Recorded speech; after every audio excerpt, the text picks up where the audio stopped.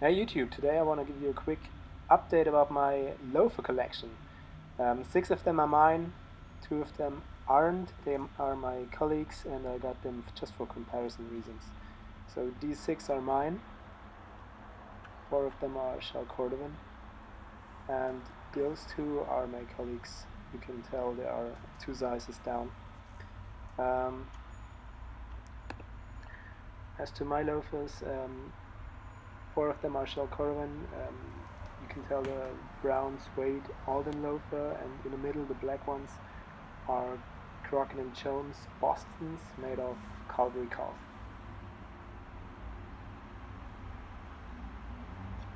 So guys, I'm sorry for my poor sound because my microphone actually doesn't really work that properly.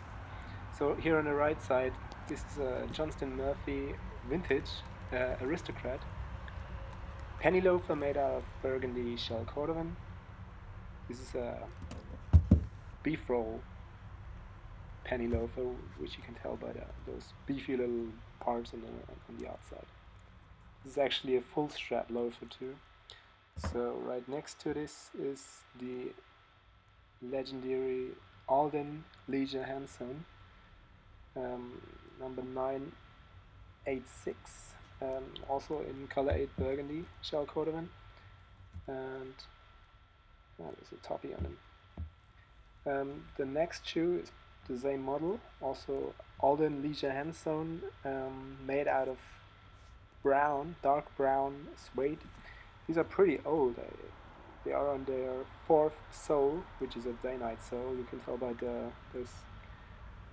weld doesn't look that crisp anymore, but they hold up well, and the suede is just beautiful. The next is my newest pair of loafers. Here, those parts don't look that crisp anymore, but I like it. Wait. Next one is my newest pair in the collection. It's a Heinrich Dinkelacker, made in Germany, I guess, or somewhere in Europe. London penny loafer, made out of color 8 or burgundy Shell Cordovan. These are really nice. I think they are something in the middle between a low band loafer and the LHS, so and then kind of beef rolly, but just kind of. And they have a really nice shine and luster on them. They're actually brand new. You can tell I've just worn them once outside, so I can tell how they fit and how they feel. But they really fit nice.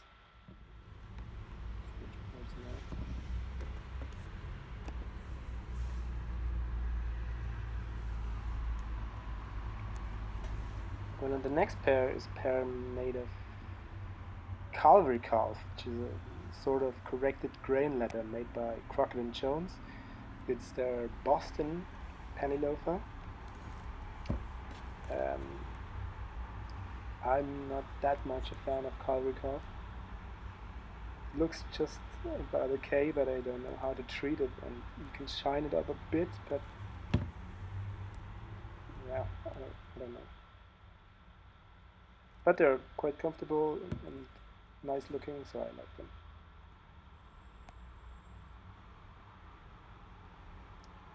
The next pair is a pair made by Alden. It's their full strap low vamp loafers, also made out of color 8 Shell Cordovan. They are around 6 or 7 years old, and they light it up significantly, and they have a really nice shine and really nice glow on them.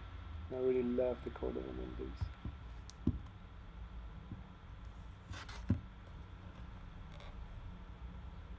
It's really magic.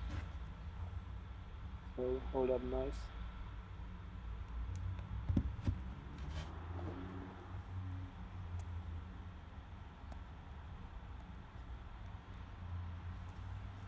So now these are my Alden tassel loafers. On the left is an Alden model, and on the right there's an Alden for Brooks Brothers model. You can tell by the foxing on the heel.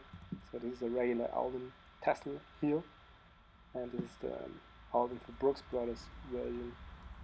with the box in. These are made of color 8 shell Cordovan. Been, I guess, like 5 years of age. They also lighted up a little bit, but not as much as my low vamps. But I really like them, and they hold up pretty well. Also put a toppy on them, so I can wear them bad weather.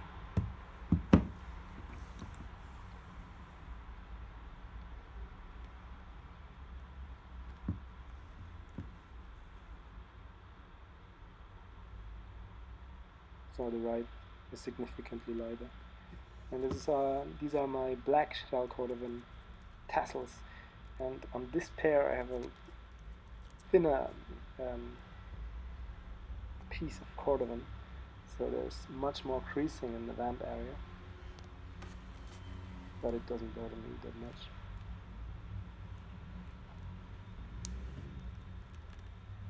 I've worn them a lot more than the burgundy ones,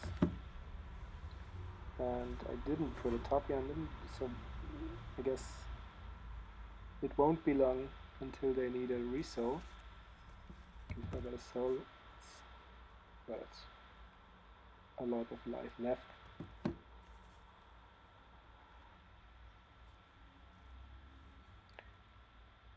So I want to show you the Dinkelackers and what I mean about the mid-vamp loafer.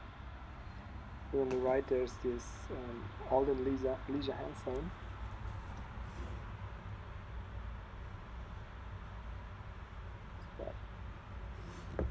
It's actually not hand sewn, it's machine sewn, and it's a different kind of sewing than what Alden and what Crockett and Jones, or what most makers do on their loafers.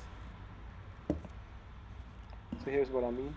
This is, on the left is the Alden low vamp loafer, in the middle is the Heinrich Dinkelackers, and on the right there's the Alden LHS hand sewn.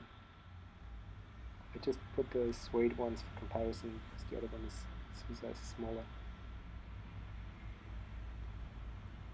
So the vamp area is much longer on this than on the left side pair, and the Heinrich Dinkelackers are somewhere in the middle, which I quite like. Gives them a cool look.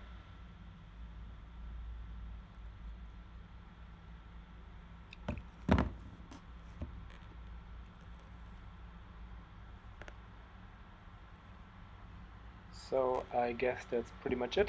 Thanks for watching, and see you next time. If you have any questions, just comment below. Cheers.